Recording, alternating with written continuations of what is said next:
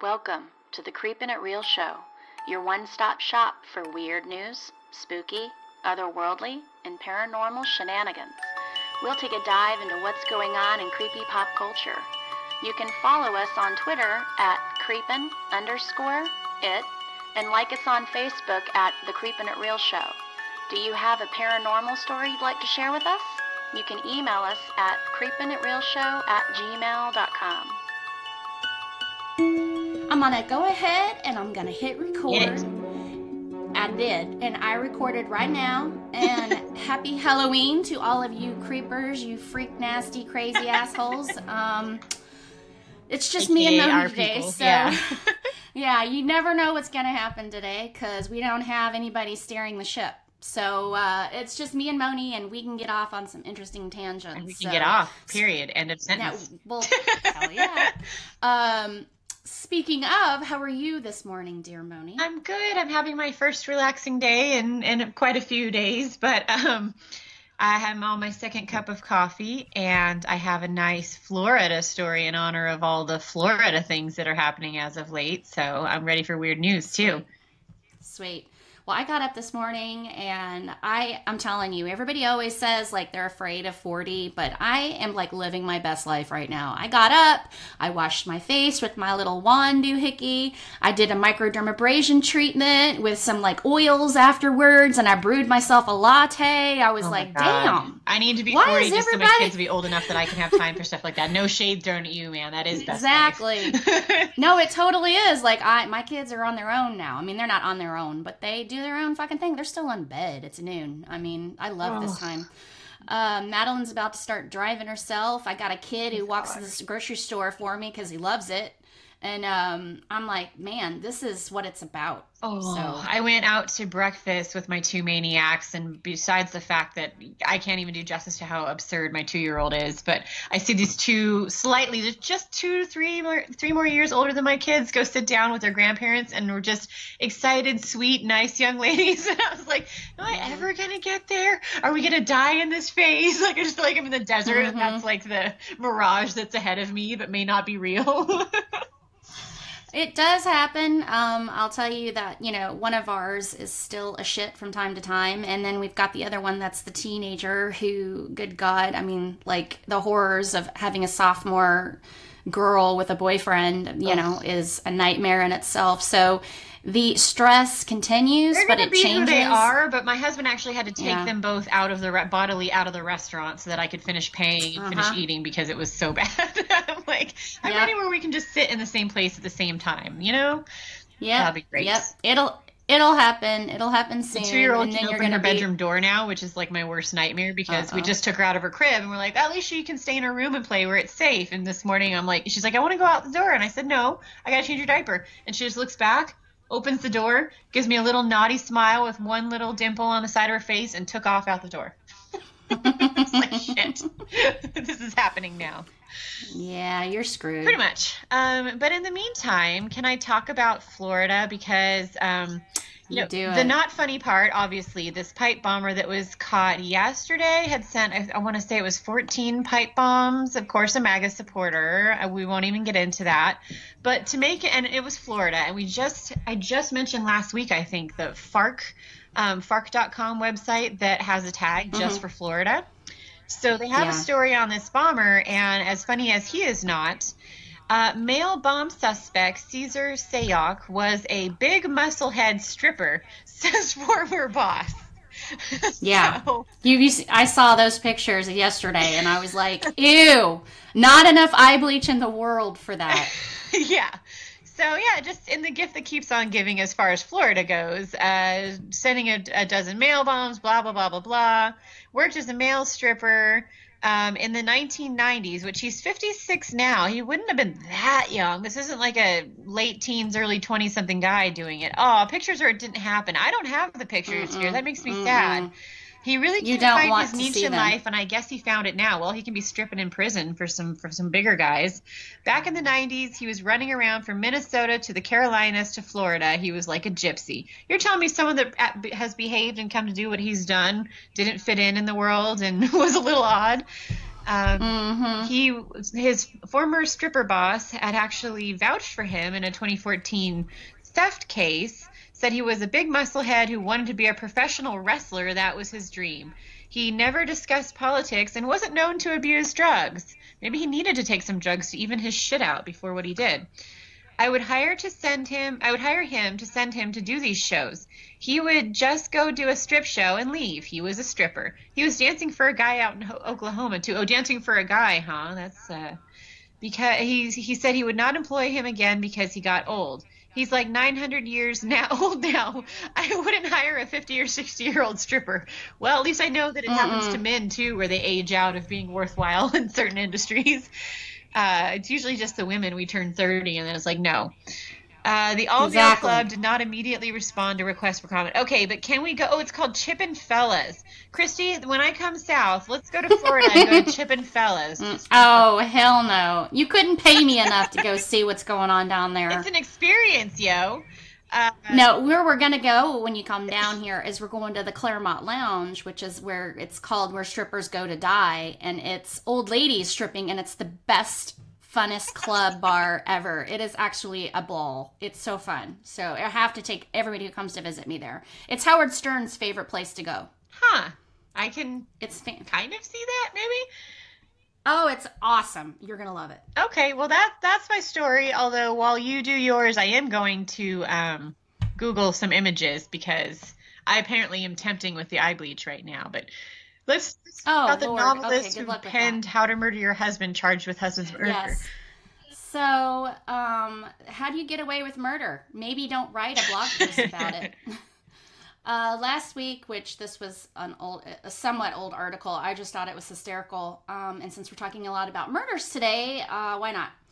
68-year-old Nancy Crampton Brophy, was arrested. She's charged with the murder and the death of her 63-year-old husband, Chef Daniel Brophy.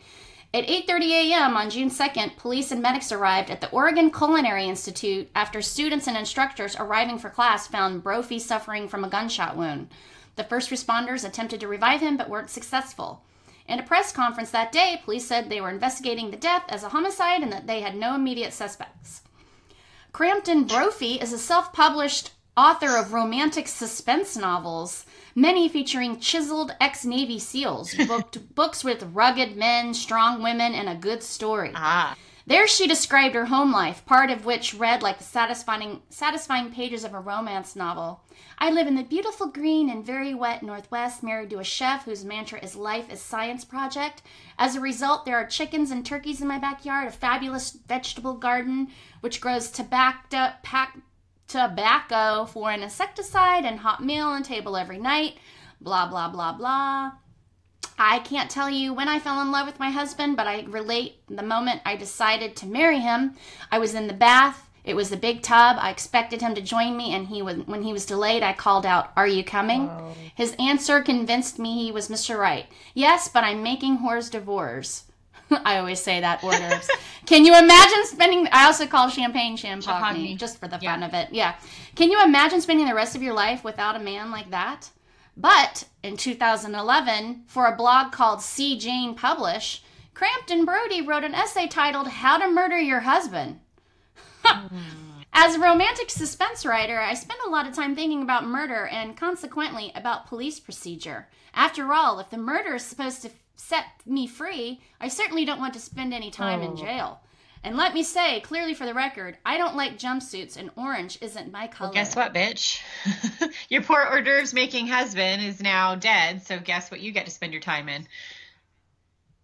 So I'm just reading through this because I don't want to read the whole thing. So they've been married for 27 years. Reportedly, according to the Oregonian, and were totally inseparable. Brody was the lead instructor at the Culinary Institute. Blah, blah, blah. The day after husband's death, Crampton Brody posted an update on Facebook. I have sad news to relate. My husband and best friend, Chef Brophy, was killed yesterday morning. Blah, blah, blah. She's really sad and overwhelmed. Please save phone calls before a few days until I can function. But a neighbor, Don McConnell, told the Oregonian of an odd interaction with the widow.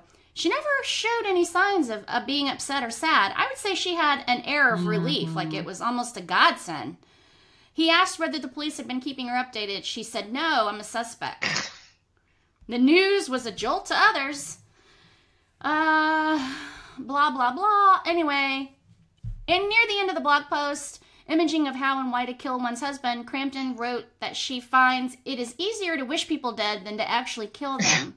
I don't want to worry about blood and brains splattered on my walls, and really, I'm not good at remembering lies. But the thing I know about murder is that every one of us have it in him, her, when pushed far enough. Wow. Ooh. It says, Crampton Brophy was arraigned in Multnomah, whatever, County Circuit Court. On Thursday, the judge approved a request by prosecutors to seal the court document outlining the case against her. She wore a blue jumpsuit. Ah, well then, good for her. At least she didn't have to wear the orange. So, yeah. What a bitch. And you know the blog post was just also, we know people like that who just want to get attention. Not only did she to get rid of someone that apparently she was sick of for whatever reason, she also posted that so that people would have their outpouring. And she was saying no phone calls, because she couldn't get enough emotion into her voice to say, I'm so sad that this happened. Yeah, whatever. Yep. So, before we get into our main event, which is top 10 most horrific crimes committed on Halloween, I wanted us to talk about a couple of other things. I really like, as a Scottish and Irish person, we also recognize Samhain, which it's spelled like Sam Hain. It don't say that around anybody who's Celtic because we will absolutely fall on our face. So, I wanted to wish all my Celtic brothers and sisters a happy Samhain. For those of who don't know what that is, it's a celebration of death and is celebrated from October 31st to November 1st to welcome in the harvest and usher in the dark half of the year. It's basically saying goodbye to life, which they always attributed summer as like life because plant growth, and that was literally how they lived, so it's kind of important back then. Right.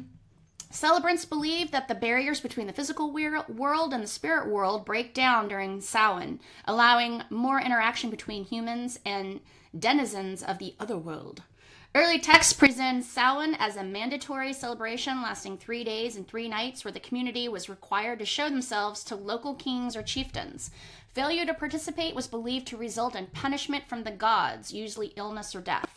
Some documents mention 6 days of drinking alcohol to excess, typically mead or beer, along with glutinous feasts. I mean, hello, am I not Scottish or what? Because the Celts believed that the barrier between worlds was breachable during Samhain, they prepared offerings that were left outside villages and fields for fairies, and it was expected that ancestors might cross over during this time as well, and Celts would dress as animals and monsters so that fairies were not tempted to kidnap them.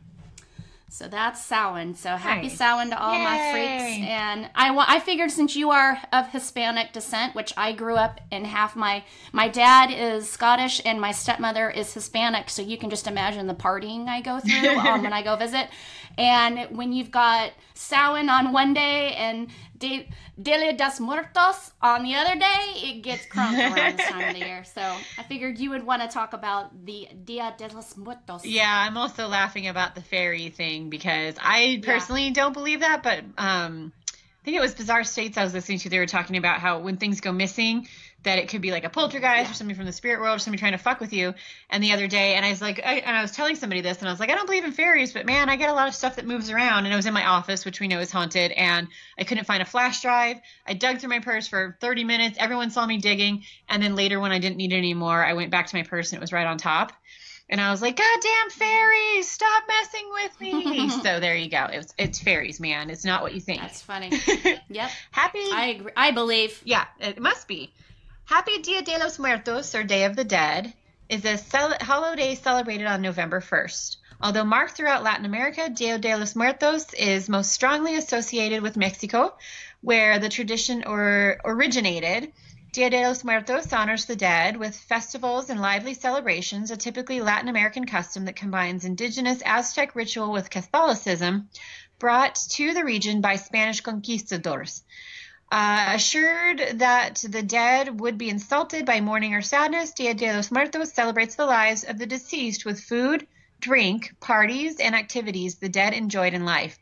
Dia de los Muertos recognizes death as a natural part of the human experience, a continuum with birth, childhood, and growing up to becoming a contributing member of the community. Jesus, they're going to say this a lot. Dia de los Muertos. You don't have to say that over really and over again. Exercising my long since dormant white girl tongue. The dead is a part of the community, awakened from their eternal sleep to share celebrations with their loved ones.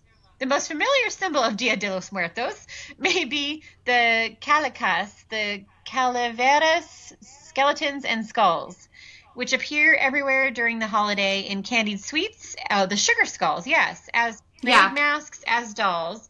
The skeletons and skulls are almost always portrayed as enjoying life. They're beautiful, too, often in fancy clothes and entertaining situations. I was a sugar skull for Halloween a couple of years ago, and I got to tell you, if anybody ever wants to do that, you can get these, they basically are temporary tattoos off of Amazon, and you can decorate your face. Nice. With them, and instead on of your face there. Yeah, so I just bought black paint and covered colored my eyes. Bought my eye bone inside and then decorated the rest of my face, and it looked so freaking awesome. And I put my hair a bun and put like flowers in there, and then wore all black and with skeleton leggings, and it was like $20 for the whole thing. And I went to a bar where they were having a Halloween party, and people were like, oh my god, they were taking pictures with me. They loved it. Nice. So that's cool. Cheap and fantastic Halloween costume idea. So nice.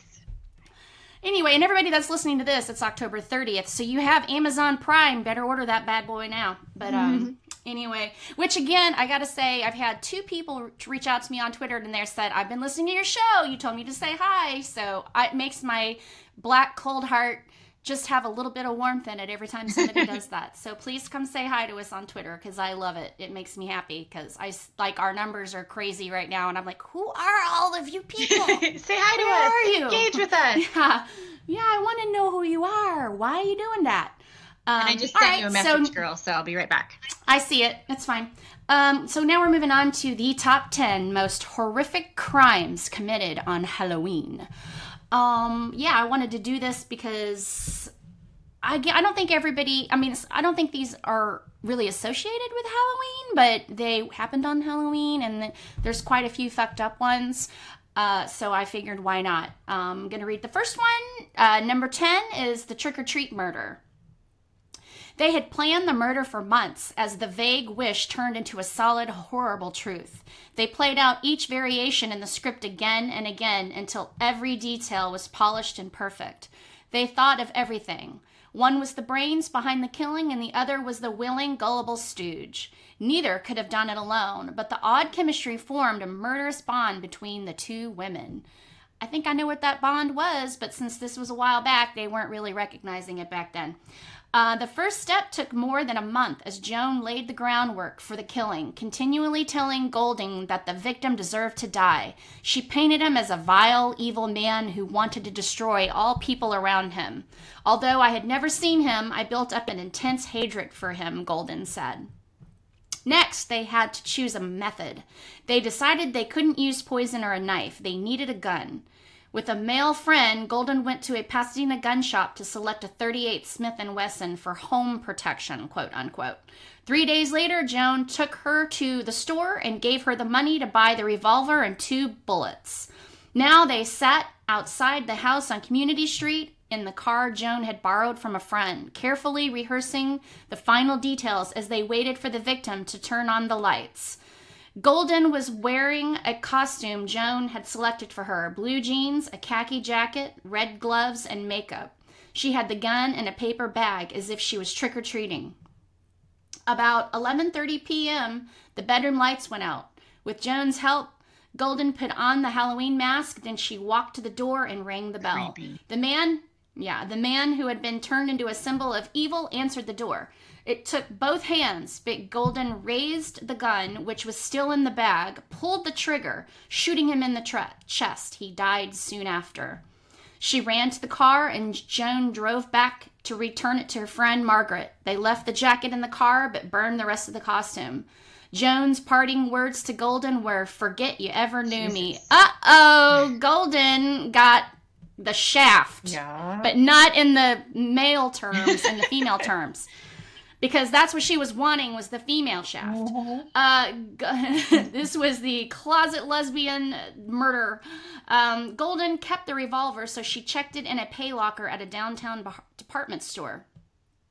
The perfect plan unraveled in less than 2 weeks as detectives arrested Joan, 40 years old, in the trick-or-treat murder of hairdresser Peter Fabriano, who operated 2 salons in the San Fernando Valley. Questioning of Fabriano's wife, Betty, revealed they had recently reconciled after separating over her relationship with Joan, a former salon employee who worked as a freelance photographer. Joan was released after being questioned, then arrested when detectives traced the murder weapon to hospital clerk Golden Pizer and found the revolver in a pay locker. Further investigation showed that Joan had brought Golden to one of the salons several times so that she could recognize Peter Fabriano. Nice. So, yeah, and it's funny because I read the original article about this, and it was very PC. Like, back then, they did not recognize lesbianism back in like the 50s. No. So yeah, this was they were just friends. Hence why we resort like, to yeah, murder okay. to get it together. Yeah. So anyway, interesting. So this one scares me, the pixie stick murder, because it involves kids. And as much as I bitch about my kids, mess with them and see what happens to you. So this is the pixie stick murder. Father is charged in Halloween death. On Halloween night 1974, Timothy O'Brien went trick-or-treating with his dad and friends in Deer Park, Texas. They approached a house with the lights turned off, but decided to knock anyway. Nobody came to the door, and everyone in the group, except Timothy's dad, moved on to the next house. He quickly caught up with the group. He was holding a handful of pixie sticks, claiming that they had come from the previous home. He passed some around to the children, including 2 of his own kids. Timothy wanted a little snack that night from his stash of candy, and his dad, Ronald Clark O'Brien, told Timothy that he could have the pixie sticks. The boy ate a few and died just an hour later. The police determined that the pixie sticks were partially filled with cyanide. Luckily, the other kids had not eaten theirs yet. Yeah, just, you smell the rat already? It's fucked up, man. Yeah. Ronald told authorities that the poison candy came from the dark house that night, but the man living there had an alibi that checked out. Oops. He had not been home that night. Police started to look towards Ronald for the murder, especially after realizing that he had taken out life insurance policies on his children. He owed debts over $100,000 and was hoping that the insurance money to take care of them. Ronald maintained his innocence, but a jury took less than an hour to convict the motherfucker of murdering his own kid. Mm-hmm. He was executed 10 years after his son's death. Oh, did they give him some poison and let him get sick? And, you know, even an execution is too nice for that guy, but whatever. That's fucked up. Yeah. This is an interesting one because there's been so many new revelations about it, and there's actually his family still trying to prove his innocence after death because he was executed. But this is about Sister Tadia Benz. The lifeless, naked body of Sister Tadia Benz was found on Halloween night in the convent where she lived. She was discovered after her fellow nuns noticed that a window was broken. They immediately called the police. Benz's clothing, together with a knife, was found under her bed. The autopsy on her body revealed that she had been stabbed, strangled, and raped. Johnny Frank Garrett, who lived across the street from the convent, was soon arrested by police.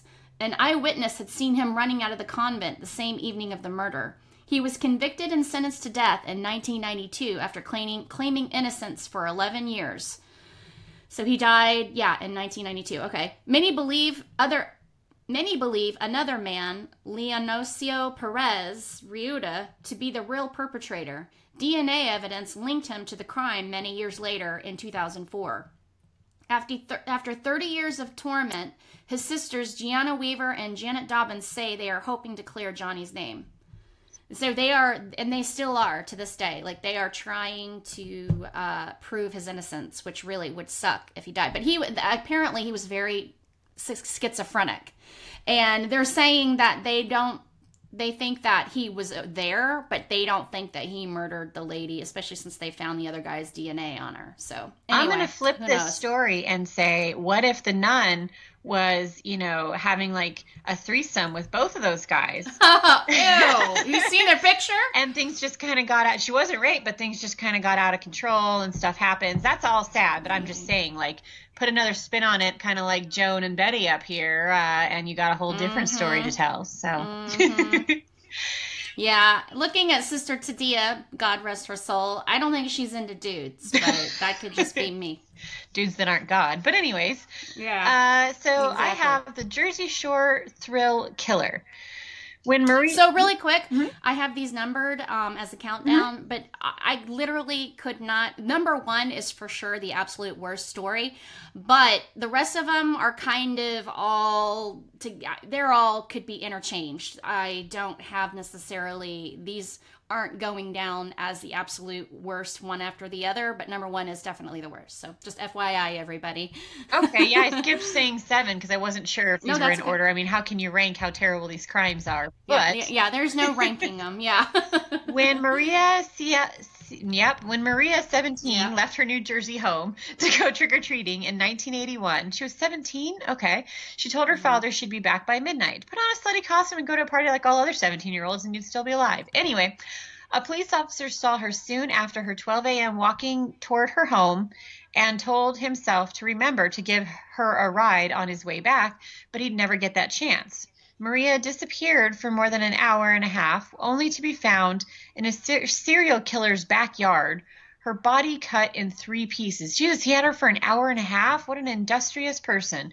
The killer, 42-year-old Richard Bangenwald, had 4 other victims, one of whom shared Maria's shallow grave behind his mother's Staten Island home. Oh, so it was his mommy's house. He's like psycho. Yeah, okay. Bangenwald had a long history of violence. Beaten as a child, he'd tried to set fire to his family home at the age of 5. He tried to set himself on fire at 11, Jesus. But he should have succeeded. Yeah, right? That would have saved everyone some trouble. As he got older, he turned his hatred on others.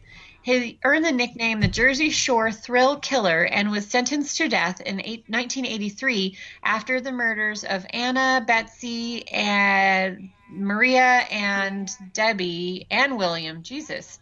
So that's what? 1, 2, 3, 4, 5 people that they could actually pin the murders on.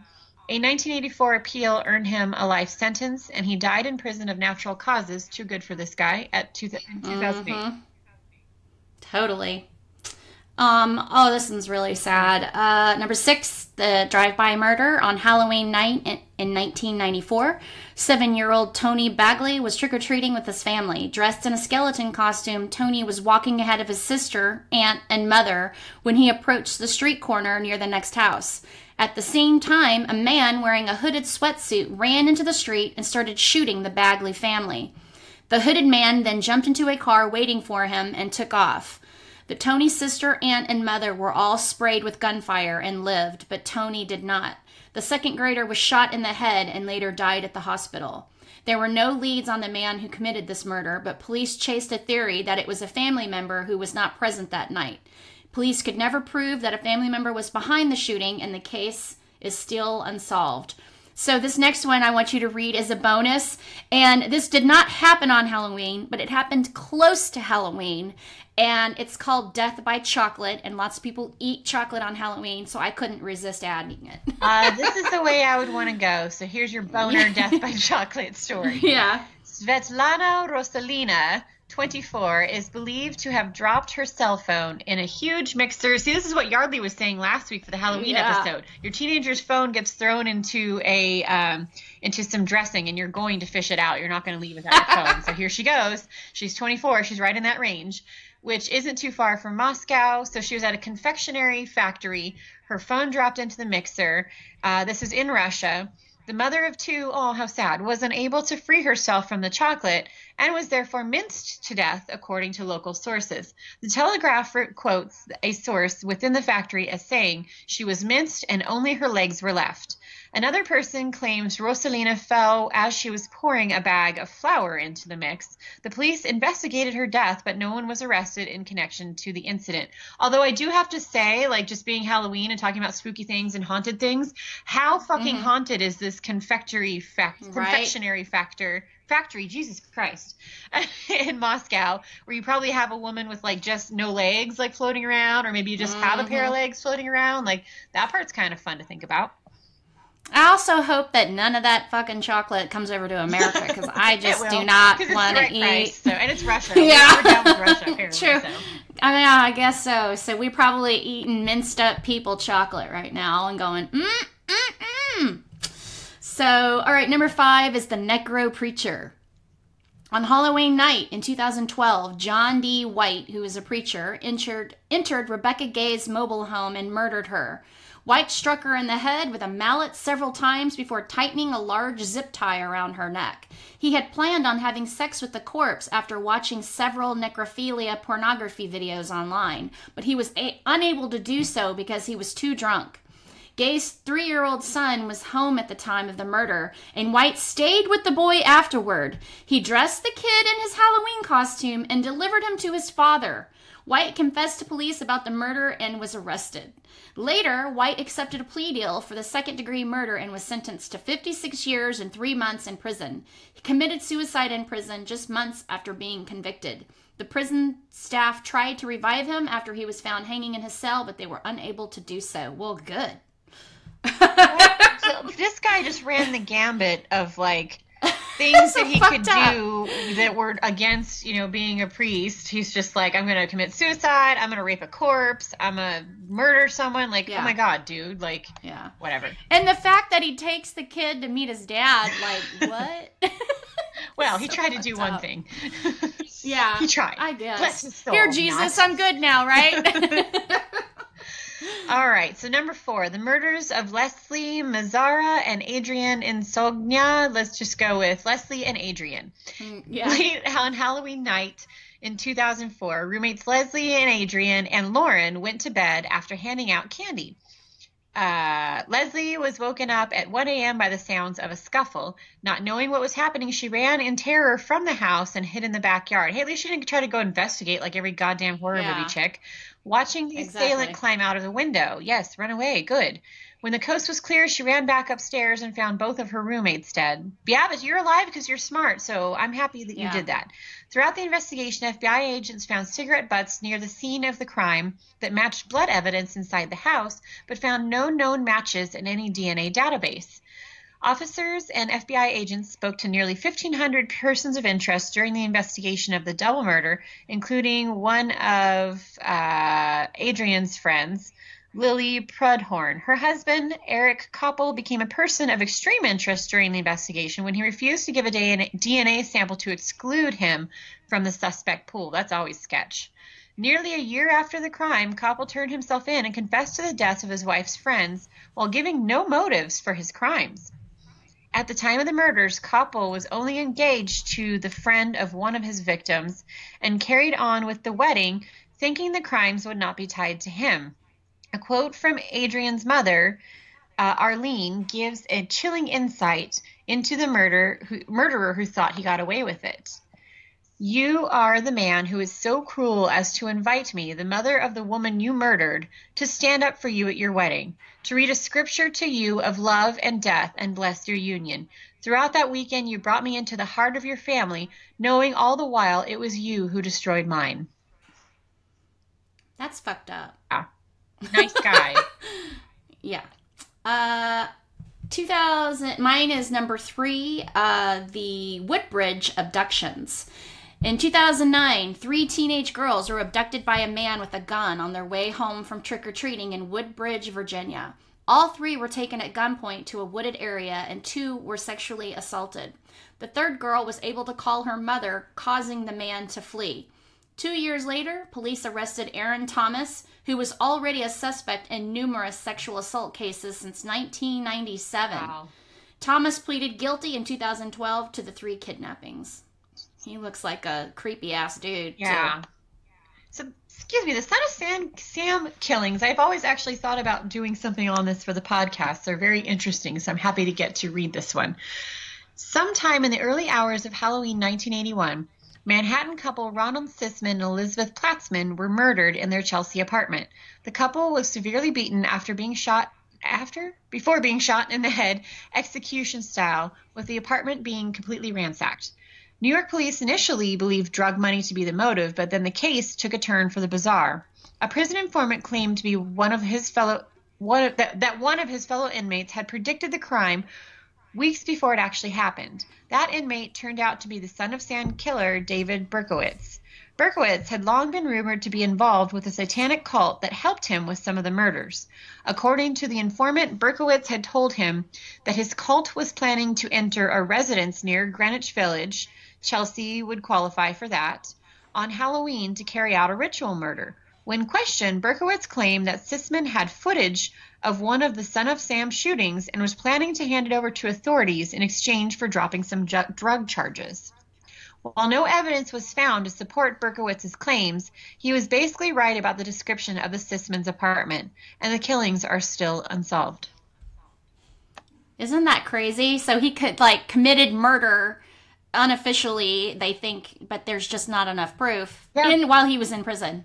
Like, he directed these people to go kill and do a ritual on Halloween. Wow. That's fucked up, man. It is. So this is hands down number one. I had never heard of this and was just blown away. I hate to say that. Really was blown away reading the story. In 1963, the Indiana explosion.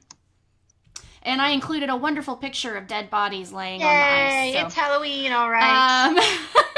On Halloween night, 1963, during a holiday on ice skating exhibition in the Indiana State Fairgrounds Coliseum, which I've been to, had no idea of this history, a propane gas explosion killed 74 people and injured nearly 400.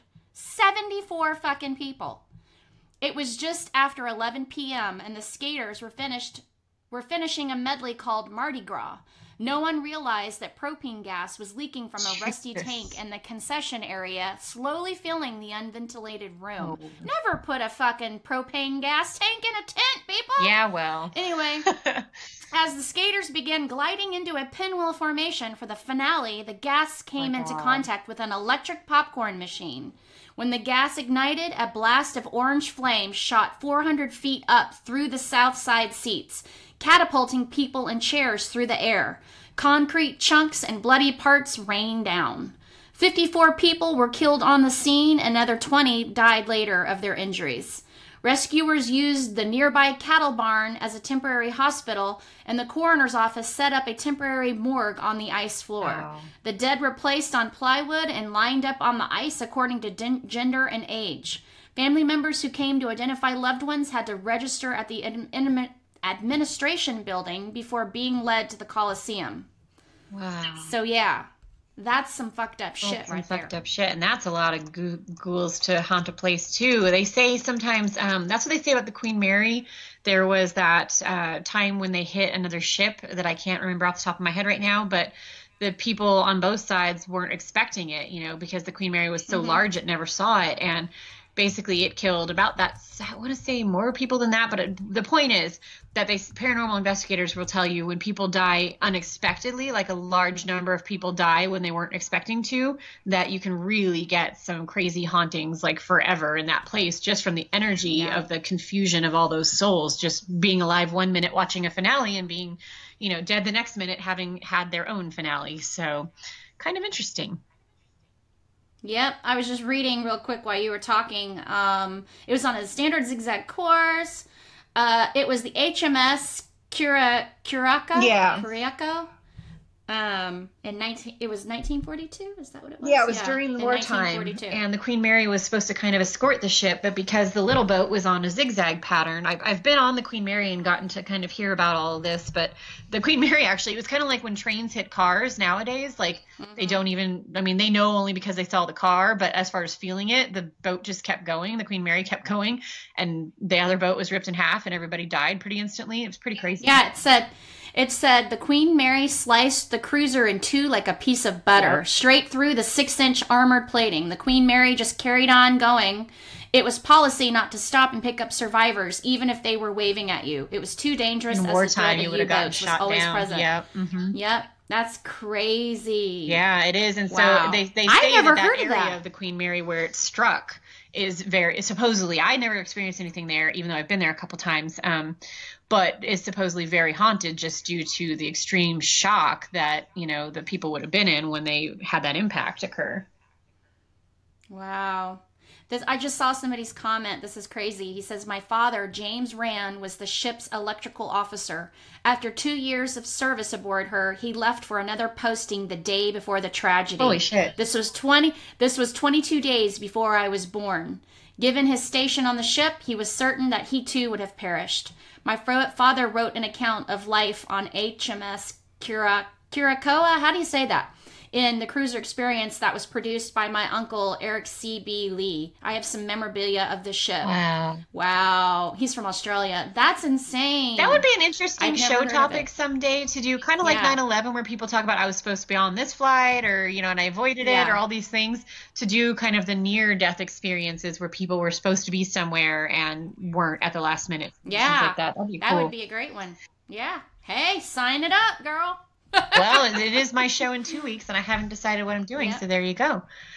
Next month, Jesus Christ, next week, actually it will be next month, though it'll be November, Yardley wants to do a Netflix original movie called Aramentary, we'll go with that, The Blacksmith and the Devil, and I looked it up on Netflix last night, and I'm sure he would have more information, but I'll give you what I know. It's a weird looking movie. It's an hour and 40 minutes long, and it's basically a blacksmith, and it's back in the days, I'm not sure exactly when, who has captured a demon. I think the demon was responsible for the death of one of his loved ones, maybe. And he's been tormenting, so it's a kind of a twist on the thing. He's been torturing this demon for the demon's crimes, but at some point a desperate child that is not his child comes to him and accidentally lets the demon out.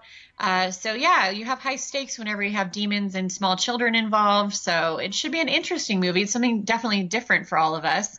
And again, Aramentary, The Blacksmith and the Devil. It's a Netflix original, so it's available. It's new to watch now if y'all want to watch along with us in advance of us spoiling it next week. And Kristi, do you want to tell us what's going on Patreon? Yep.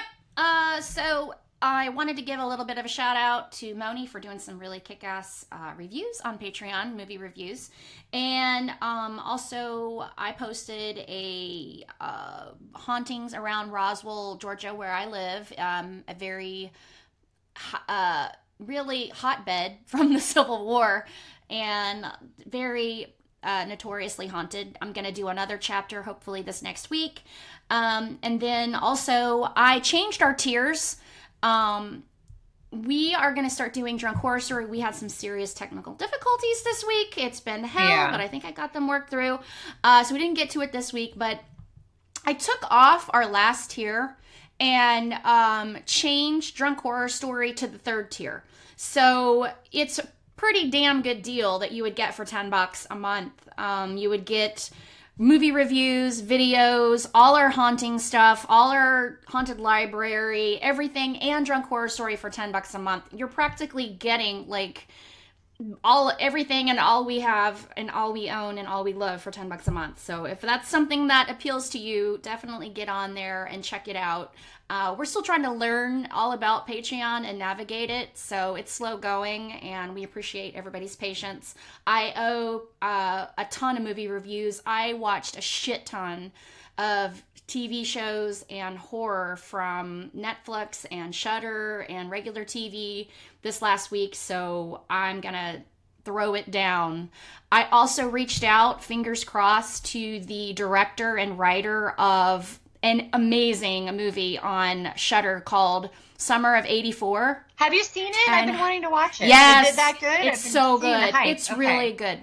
It's a really crazy Stranger Things. It's about kids, but it's really good. The ending will blow your wig back, and I loved it.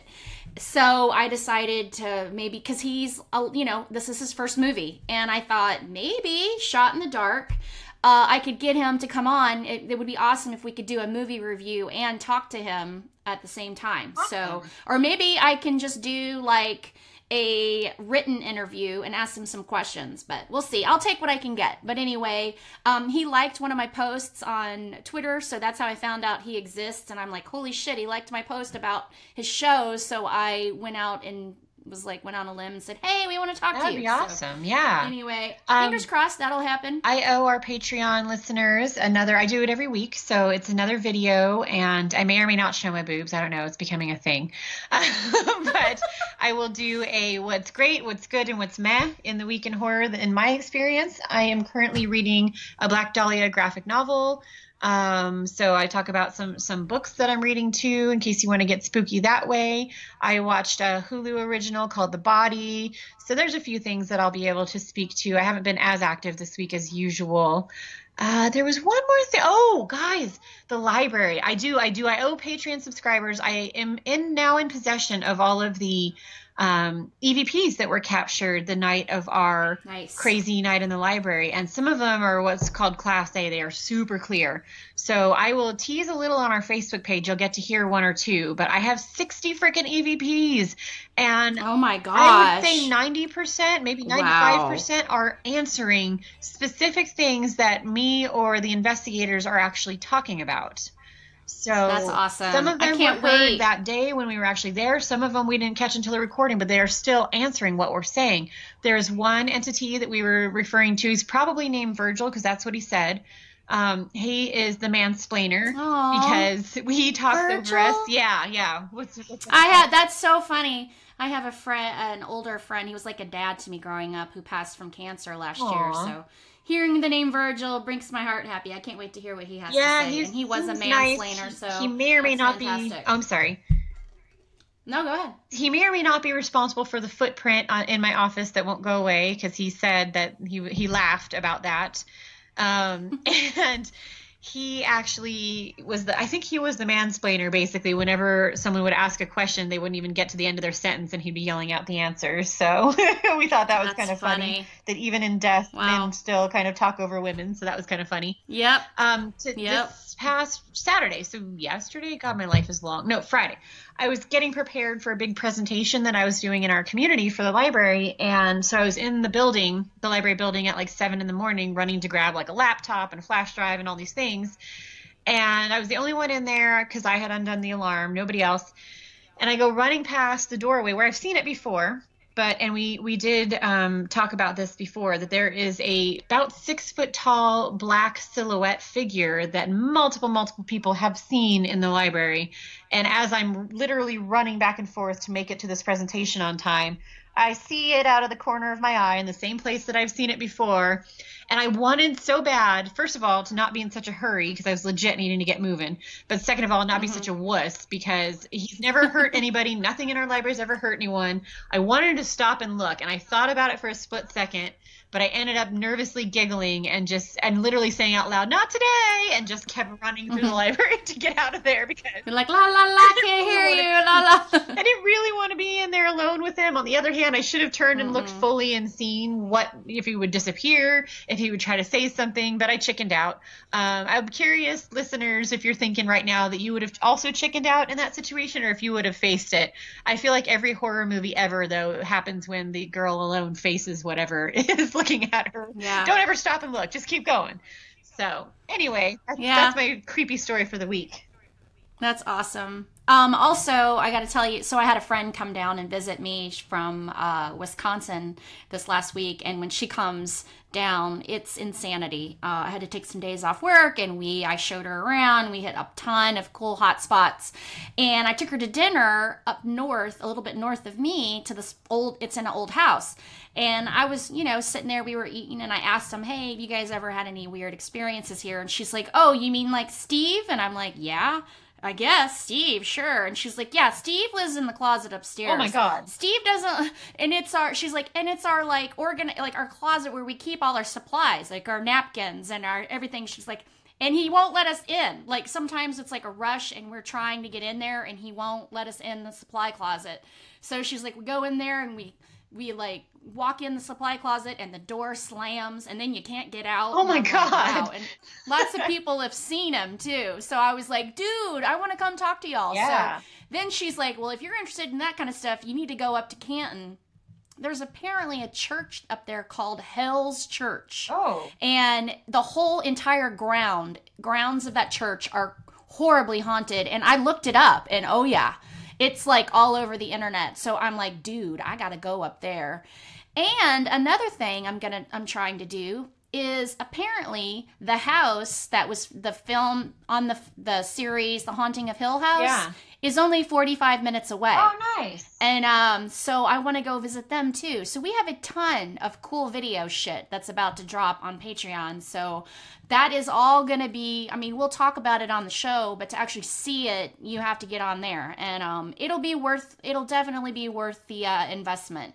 Also, me and Moni will be meeting up in San Jose. We're like a week and a half out from that. That's crazy. Yeah, we're like really close, and I can't wait. We'll be staying in a haunted hotel, and then going to the Winchester, and Lord knows what other shenanigans we're going to get ourselves into. So there'll be a lot of video of that. Also, I'm finally getting my shit together and doing a ton of stuff on my Instagram, which will also, of course, play over on Twitter too. But I've learned now, like, I have been such an old lady about my Instagram stories and everything. So I'm finally learning how to do that, and got that all set up. And I'm doing a ton of posts, and I have literally a Creep in It icon dedicated to any shenanigans and fun stuff I see around town or talking about the show. Nice. So come find me, Creepin' Kristi, spelled Kristi, Creepin' spelled with a C. And you can also find me at Creepin_it on Twitter, or just search the Creepin' It Real Show.